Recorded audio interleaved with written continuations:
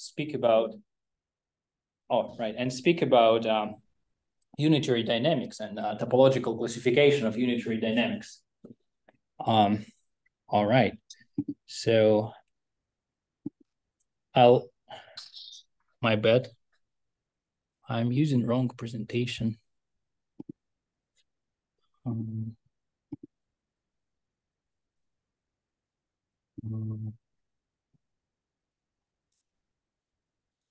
Yeah, should be better now. Right. So I'll be talking about one work that came out this June. It was done in collaboration with Yi-Chen Hu from Princeton, who is in the audience. And you can shoot him email with questions that is listed here. So here's the plan. I'll be talking about topological phases of unitary dynamics and topological phases of periodic unitary dynamics. And I will be often referring to the classification of quantum cellular automata, and while I'll show you our results on classification of Floquet-Clifford circuits. So the main results obtained within the so-called Clifford framework, which means that our unitaries generating the dynamics will be Clifford unitaries. And I'll explain in detail what it means. So we study unitaries by their action on stabilizer Hamiltonians, and I'll explain how we can describe stabilizer Hamiltonians as a certain modulus over a ring of Laurent polynomials. And then I'll introduce the notion of algebraic homotopy of modulus such that quantum cellular automata, non-trivial quantum cellular automata will correspond to connected components of certain space, and periodic unitary dynamics will correspond to loops in a certain space. And we will classify homotopy classes of such loops using the so-called Maslov index. All right. So you might be familiar with the notion of adiabatic connectivity of two many-body states. So we say they are in the same phase of matter if there is a unitary generated by a local Hamiltonian that connects to the ground states. And we say that they belong to the same phase. And in some cases, such unitaries, locally generated unitaries, can be approximated by finite depth quantum circuits. So in other words, I mean, I can approximate them as a finite number of layers of quantum circuits. If you don't appreciate my drawing, so here is the yeah, and I will be always, I mean, I will be often referring to finite depth quantum circuits as brick walls. So and one of the key properties of FDQCs or brick walls is that they preserve the locality of operators strictly. So if I take one operator supported on a single site and evolve this operator with the FDQC, I obtain operator supported on some finite number of sites and with no exponential tails. And this is what refers to the strict locality compared to just locality. So within this talk, I'll be always, interested in strict locality preserving evolutions. And I'll be interested in more general evolutions of local operators called quantum cellular automata. So these are, well, they are defined as unitaries preserving the locality. So they map any local operator, locally supported operator to another local operator with a possibly bigger support. And so the problem of classifying Yeah, I'm actually listening to a talk. It should be fine. Sorry? I'm Yeah, just so the listening to problem of talk. classifying Oh, sorry. quantum cellular automata or classifying their phases is to classify them up to brick walls and translations. So as I mentioned, a finite depth quantum circuit is a specific example of quantum cellular automata. And there is another example, is just a translation. So I can simultaneously translate all operators along one of the lattice directions. So this is also a QCA, but it is different from a finite depth quantum circuit. And so these are two important subgroups of QCA, and I want to quotient them. I mean, I want to classify QCA modular, brick walls, and translations. And this is the problem of classification of topological phases of unitary dynamics. And let me briefly overview the known results, some of the known results. So there is a constructive proof in one dimension. So saying that in the absence of symmetries, all QCA are only combinations of translations and finite depth quantum circuits. On the opposite, if we turn on some symmetry, we require our QCA to preserve some symmetry, then there are plenty of phases, even in one dimension. And there is a generalization of the one-dimensional index computation to two-dimension that also says that there are no non-trivial QCA in two dimensions. And finally, we obtain truly non-trivial QCA in three dimensions, even bosonic ones.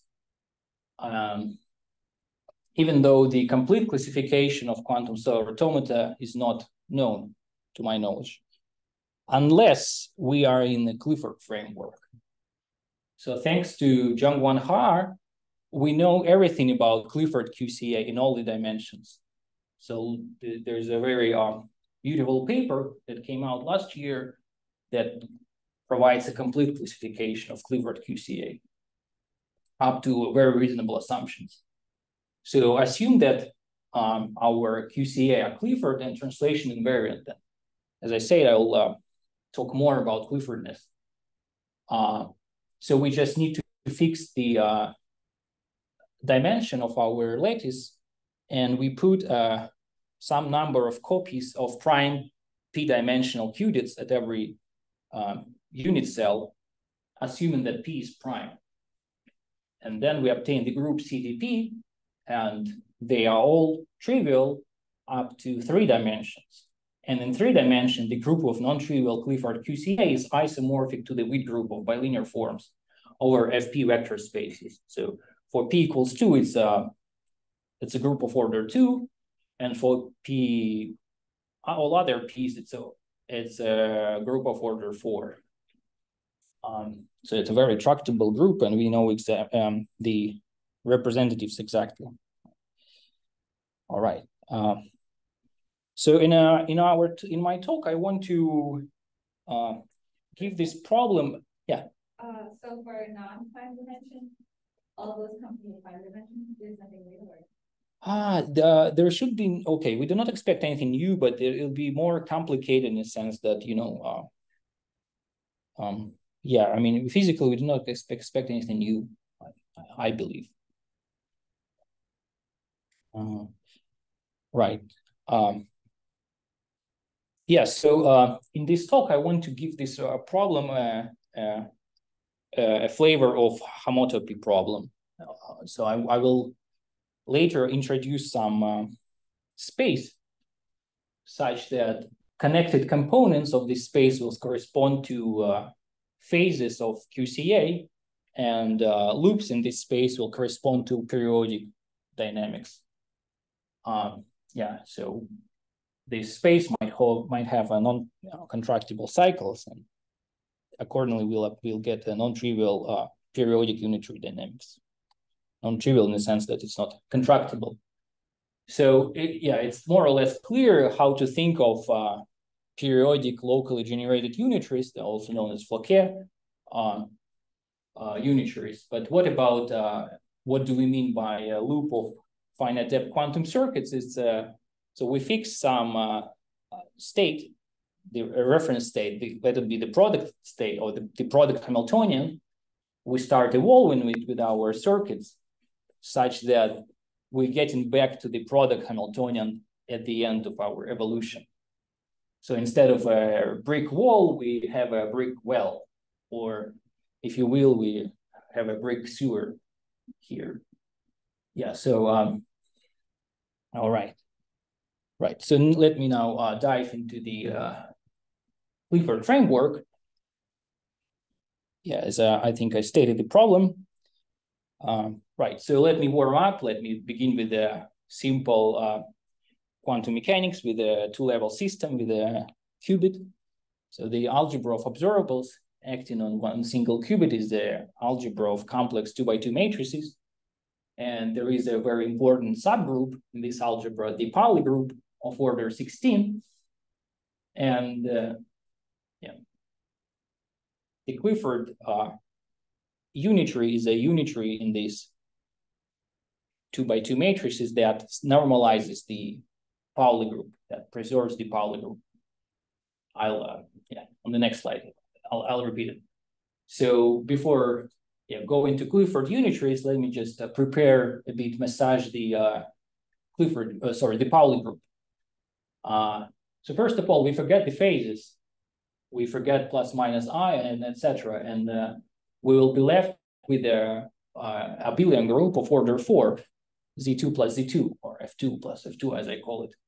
And we just map X, Pauli X, and Pauli Z into the basis elements of this vector space, such that multiplication in the Pauli group becomes the addition in the vector space. So indeed, X squared will correspond to a vector, column vector with the coordinates 2, 0, and it's the same as 0, 0 mod 2.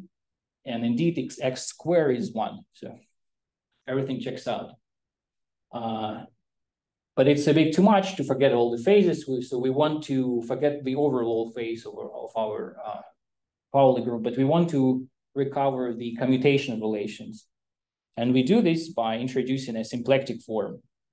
So we think of X and Z as conjugate variables, and their commutant is given by this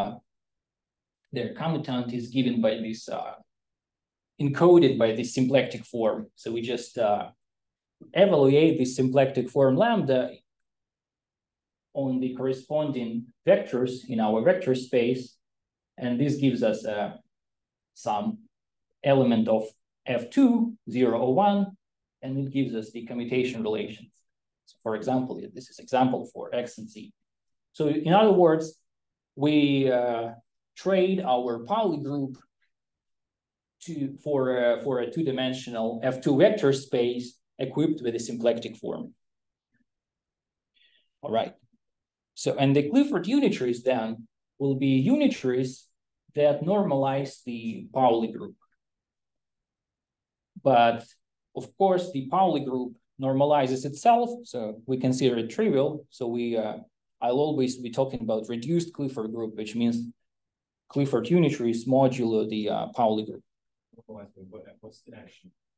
Oh, it's a joint action. Yeah. So we are in the Heisenberg picture, so everything acts jointly. So we're interested in how operator evolution works. So we always take unitaries and conjugate other operators. That's why we don't care about the phases, because we just we are really interested in projective unitaries. All right, and so the crucial result, which is very useful, is that reduced Clifford unitaries are isomorphic to symplectic transformations on this two-dimensional vector space. Yeah, and I will, on the next few slides, I'm going to generalize it to many-body. But before that, let me just, let me just briefly tell you that we can generalize it first to any prime qubits, p-dimensional qubits, and we can have n copies of them. We get in a larger Pauli group, but we project it to a 2n dimensional vector space over the field Fp, and the reduced Clifford unitaries will be isomorphic to the symplectic transformation group acting on this symplectic vector space. All right. So yeah, now we continuing with the many-body setup. So now we assume translation invariance, and we have a d-dimensional cubic lattice. So instead of the vector space Fp, we have in Laurent polynomials of d variables with the coefficients in Fp. So this the meaning of these formal variables is to track down the location of the generalized Pauli operators. We first introduced the formal Pauli ring, and we noticed that it will be very important for us that this ring is equipped with an involution that just reflects over the origin. This will be important so we obtain correct commutation relations. And in this setup, we get some n-dimensional free modular over this ring, the Pauli ring. And we project generalized Pauli operators on the many-body system to some modular L, and then generalized Pauli Z must be projected to the dual modular. So these L and L star are isomorphic, but they are not the same. And commutation relations are recovered with the use of the standard anti-Hermitian form now. So in 0 dimensions, we had a bilinear symplectic form, and now we have anti-Hermitian form in sesquilinear.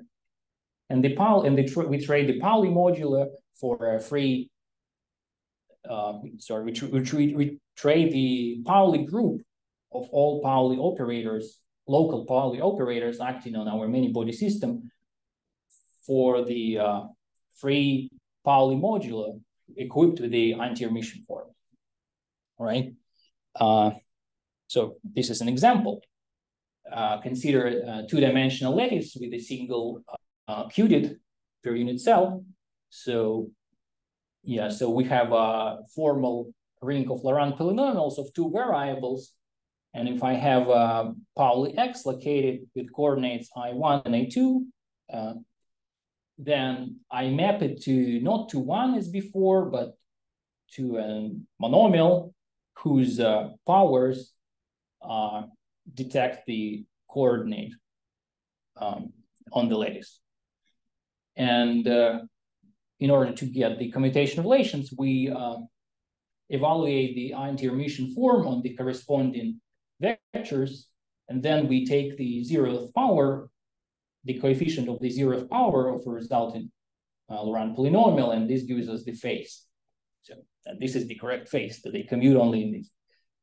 Sorry, they might not commute only if they are acting on the same side, right? And by the analogy, the Clifford QCA here correspond to automorphism of the Pauli modula that preserves the anti-Hermitian form. And by analogy, I will call this group of Clifford QCA a symplectic group, even though it's a bit inaccurate because when you say symplectic group, it means it preserves some bilinear form, but in our case, it's anti-Hermitian, so it's sesquilinear. But yeah, it's for the purpose of this talk, right? And so here is a recap what we've got so far. We can say we have an abstract commutative ring with involution, and we have a module, a free R module of the form L plus L star equipped with the anti-Hermitian form. And we say that Clifford QCA correspond to automorphism of this module that preserve the anti-Hermitian form. So this is the formalization of the group of Clifford QCA. And as I mentioned, there are two important subgroups of Clifford QCA, namely shallow Clifford circuits and translations. Shallow circuits correspond to the group of elementary symplectic transformations, while translations correspond to the hyperbolic to the diagonal subgroup of symplectic transformations. And yeah, one last piece. is that we assume that we have access to any finite number of auxiliary qubits. So in other words, we can enlarge our Pauli modula in order to, maybe some QCA is non-trivial when act on 2 qubits per side, but then we can add more and it will become trivial. So we stabilize our symplectic and general linear groups. So we just take the limit of inclusions of groups acting on larger and larger Pauli modulus.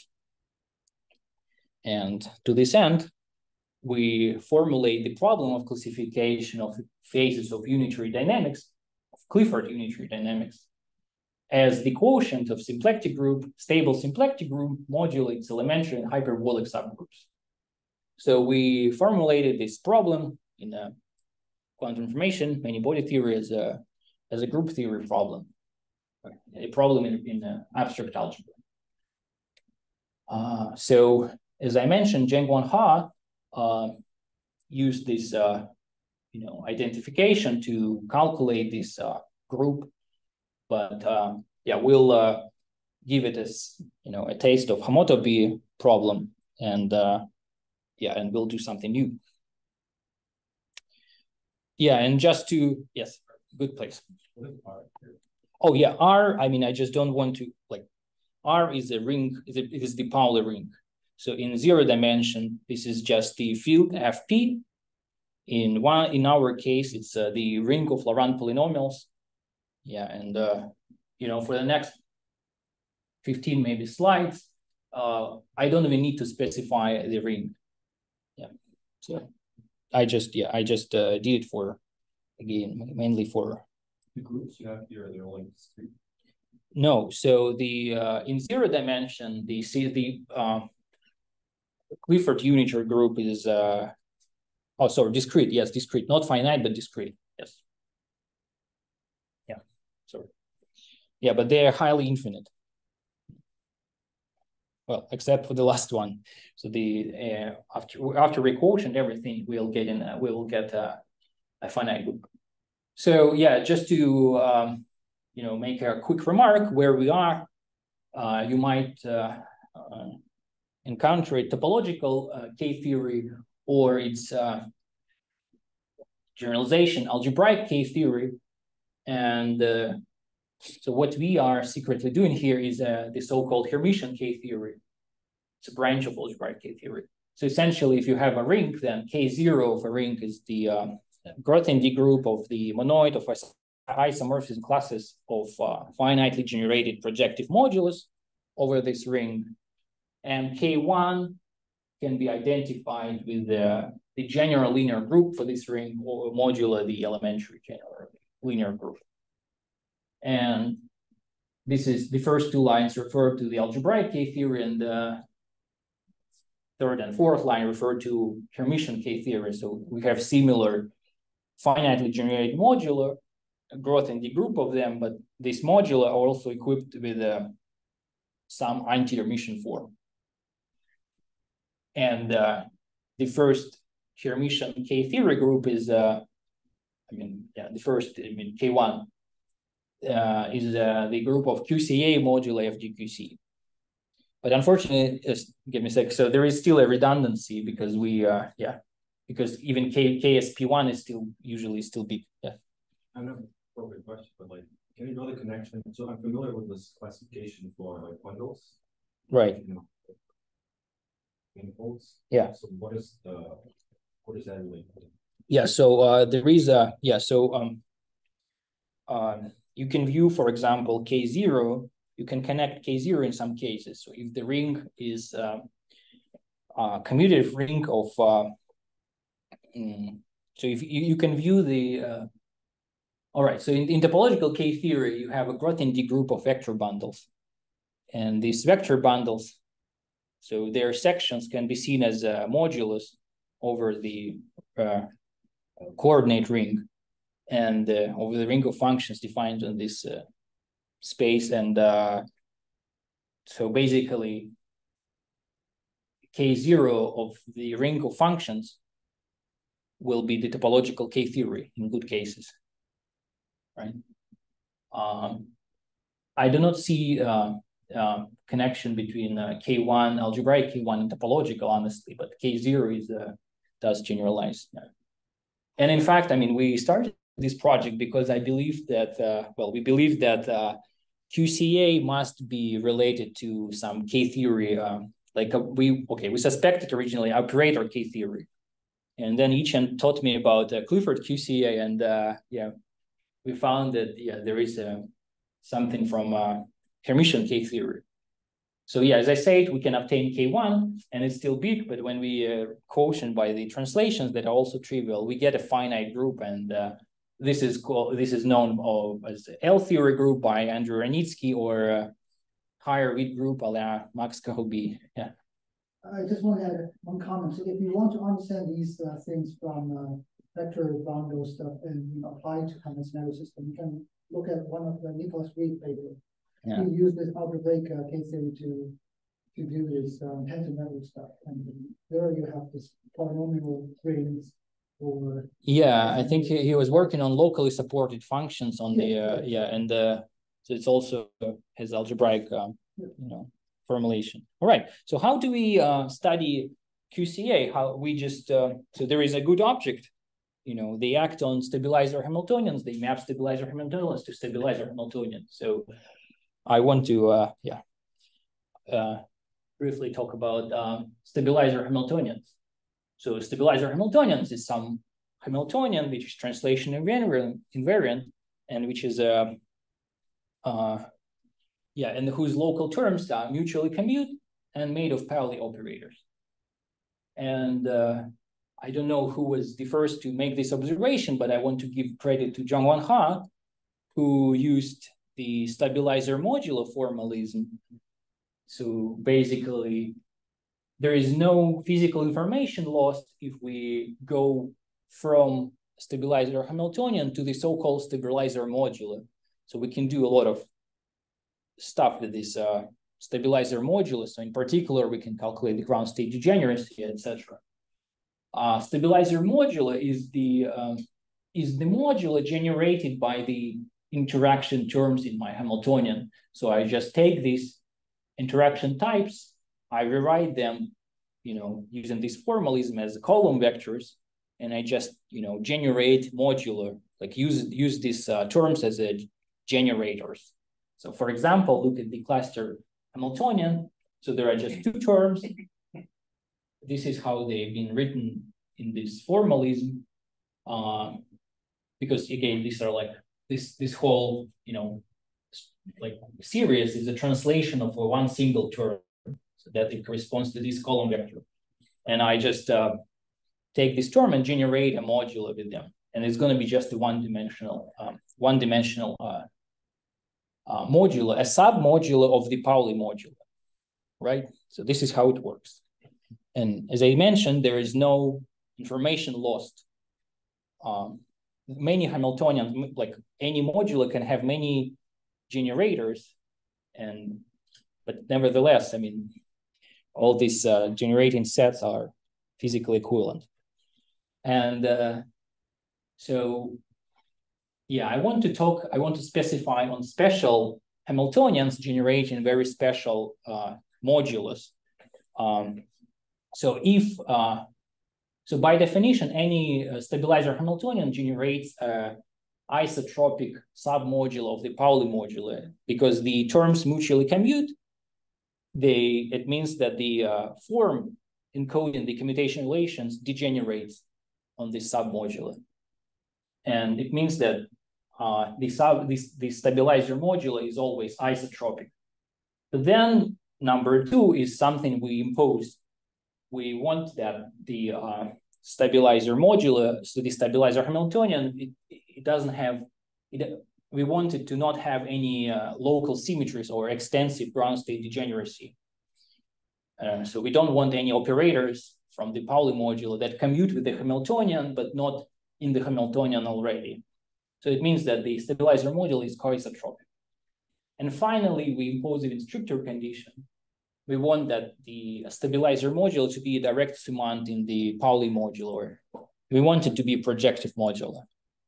And it implies that the Hamiltonian is a short-range entangled or invertible. So the stabilizer modulus satisfying 1, 2, and 3 are called Lagrangian submodulus, and this is our main object of our interest. So as I mentioned, so there is some connection between stabilizer modulus and Hamiltonians, and we want to study the simplest stabilizer modulus, Lagrangian, and for any Pauli module L plus L star, we introduce the Lagrangian Grassmannian, this set of all Lagrangian submodulus. And again, we do stabilization procedure, so we can add ancilas. And yeah, this Lagrangian Grassmannian always has a distinguished point, which is the trivial product state Hamiltonian. In our case, we take the product state in the X basis. And the good property of this Lagrangian Grassmannian is that the group of Clifford QC acts transitively. I can obtain any, I can map any Lagrangian to any other Lagrangian with a QCA. So there we have a map from QCA to Lagrangian. You know, we just can take a QCA and look at where it sends the product state, and vice versa. If you have a Lagrangian, we can ask what QCA disentangles this Lagrangian. And turns out that if two QCA disentangle some Lagrangian, then they must be related, must belong to the same phase. And this is the connection between Lagrangian, Grassmannian, and QCA that we will use extensively. Right, so next I want to talk about homotopies of modulus. So far I was talking about only algebra, and now it's a bit of geometry. So the Lagrangian Grassmannian I mentioned, it's not a manifold by any means, but it's something called a scheme. So this is something from the algebraic geometry realm. And what does it mean to do homotopy theory naively? I would take an interval and map and consider maps from the interval to the Lagrangian Grassmannian. But the problem is that if we want to stay within the algebraic geometry realm, it doesn't work naively because the interval is not a scheme. So instead, we take the whole affine line, and the coordinate ring of the affine line is the ring of usual polynomials. And this motivates our definition of two homotopic modulus.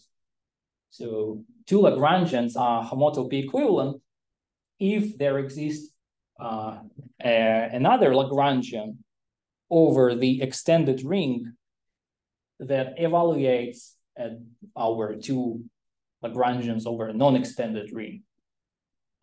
So if I have, so R of t means extension, you know, with the usual polynomials with the informal variable t, and this extension comes with two evaluations. I can evaluate any polynomial ring at 0 and 1.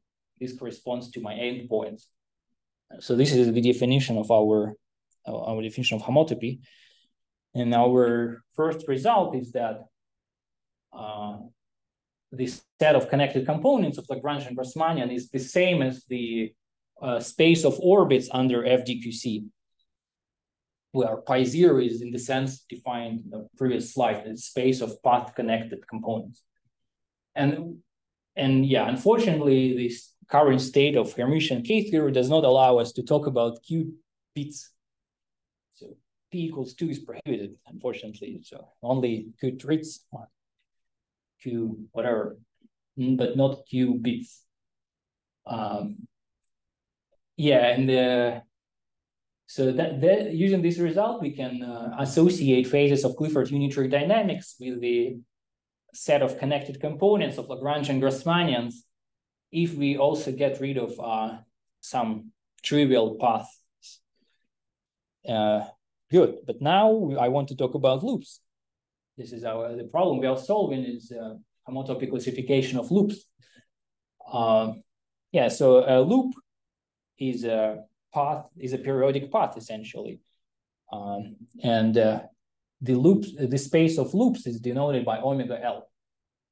And as I mentioned, then loops in the Lagrangian Grassmannian will correspond to a periodic unitary, Clifford unitary dynamics. And homotopy classes of loops in the Lagrangian Grassmannian are distinguished with the use of generalization of the Maslov index that I want to talk about now. Right. So, as a warm-up, let me remind you something from quantum mechanics. So the Pauli ring is the ring of real numbers. And consider just one-dimensional quantum mechanics. I have a coordinate x and the conjugate variable p. And both, they form the phase space R2. And the Lagrangians in R2 is basically the set of lines passing through the origin in R2. In other words, the Lagrangian Grassmannian in R2 is RP1. And homotopy topologically equivalent to the historical. And we know that the space of, well, the fundamental group of RP1 is Z. And we can see the Maslov index as a map inducing this isomorphism. And in fact, you will encounter the Maslov index when you did a quasi-classical WKB approximation. So there is a correction term to the quantization condition, because if I have a bounding potential and I have a periodic trajectory, so it has two turning points, and this is why we have this Maslov correction, the quasi-classical quantization. So this is secretly the Maslov index. Right. So later we're using the tools of algebraic geometry. So we assume that all the curves, all the loops are algebraic. They are parametrized by algebraic equations. And I want to consider an example, quantum mechanics example, but it's of an algebraic loop. So let me just take a concrete parametrized loop in R2. So it doesn't look like a circle because it's a semicircle in R2, but when we go to RP1, we identify antipodal points. So it's indeed it's a loop in RP1, right?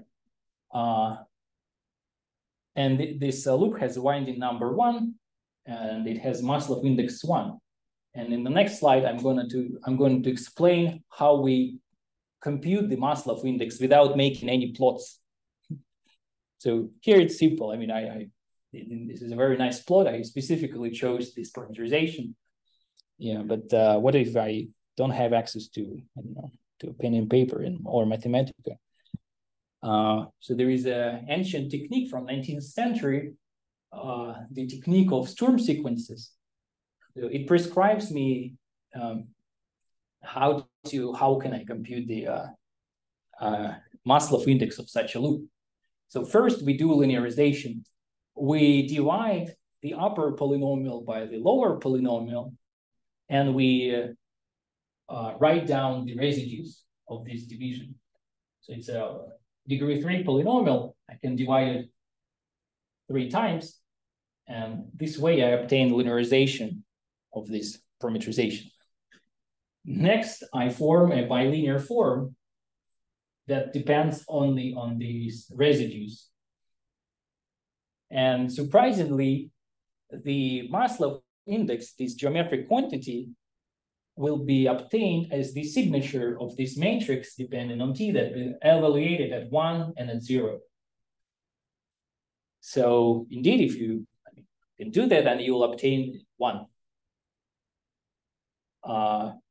And secretly, when we calculate the signature of a bilinear form, it's an integer number. It's the difference of positive and negative eigenvalues. And this is the same as the Witt group of the field of reals, which is the ring of integers. And this is the same as the fundamental group of the real Lagrangian Grassmannian. So long story short, we generalize it to any ring. and do something similar.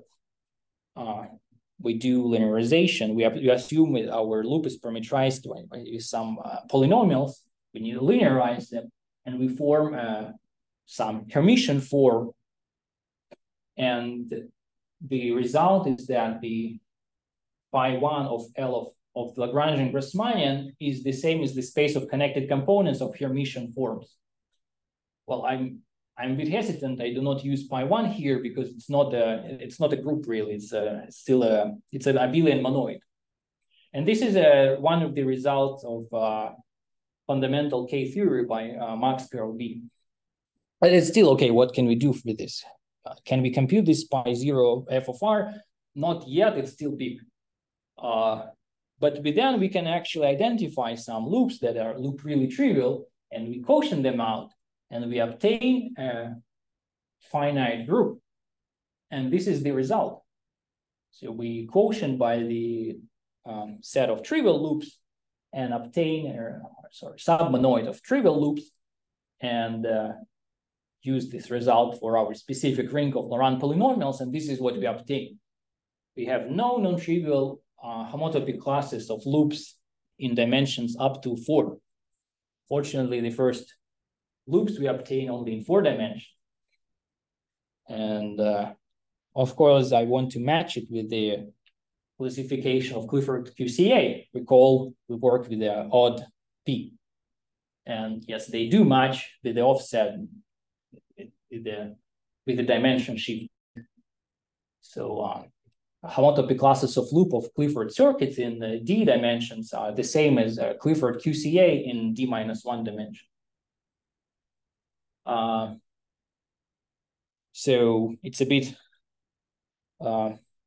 sad that we didn't find, like 3-dimensional loops, because we could use them. We could, try to maybe simulate them in the lab or in some system, but that's sad. But what's good is that we confirm the bulk boundary correspondence. So there is a version of Kitaev's conjecture about short-range entangled systems. So that it connects short-range entangled phases in D and D plus and loops of these phases in D+1 dimensions. And there is a similar statement, at least in the folklore level, about unitary dynamics, about QCA and Floquet phases. And it does hold. And actually, regarding the bulk boundary correspondence, I recommend the papers of Michael Levin and Carolyn Chang, who is in the audience. You can ask her. And yeah, and finally, we found the application of Hermitian or algebraic K theory, even though our ring is fairly simple. So ring of Laurent polynomials, you can see them as as rings of products of circles, something like that, over with the finite. Thank you very much for your attention.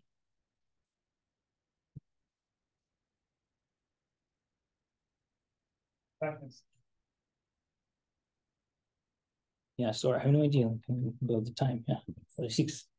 Good.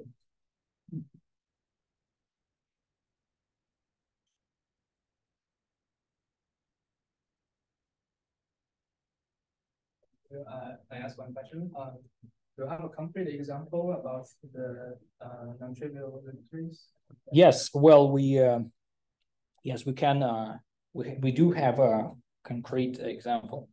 So this classification is based on the existence of like exotic objects. So basically, there are exotic QCA, and we know them, and there are exotic loops, and they are somewhat related. So I'm not sure if we can give you like concrete unitary, but at least in this language of symplectic matrices, we do know them. Yeah. So that's presented in your paper? No. Well, it exists, and yeah, I can tell you. So another question is, you mentioned at the beginning, your unitary is strictly local. Yes. It's a harder condition than being local. Local usually is exponential depth. Right. What if we consider local? The framework, which part of the framework need to be modified? Well, it's a good question. I'm wondering, yes, if I have some ideas on how we can approach this, but like what's stated here in this method, naively, they will immediately fail because, well, we consider circuits, and with circuits, you can get only strictly unitary evolution, right? So there will be no, to my understanding, there will be no description in terms of symplectic matrices, and my talk, is not applicable at all, naively. Yeah. On the other hand, there are other versions of Hermitian K-theory for general categories or DG complexes, and it might be more relevant to the general case. But yeah. Questions? Yeah. Can you also talk about higher computations? Yeah, but they must be. So what we do here is sort of, well, this is like fundamental theorems, but I believe we'll not get anything new, but yeah, okay. I don't know. We totally thought about it, but yeah. Yeah, first of all, it's not clear what it means. Like there are many, so here we use the affine line, right, to model our paths, and they might be periodic. But like when we have like, for example, maps from S2, the Ringo function on S2 is not the product of like polynomials, so it's more complicated. So it might be more complicated, but I don't expect anything new actually. So, yeah.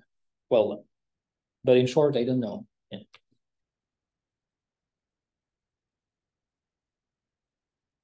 There's no other question. Let's thank Roman again for this wonderful talk. Thank you. There is a chat, but I think it was. No, it's the same. Yeah. Right. Thank you very much for coming, the Zoom audience.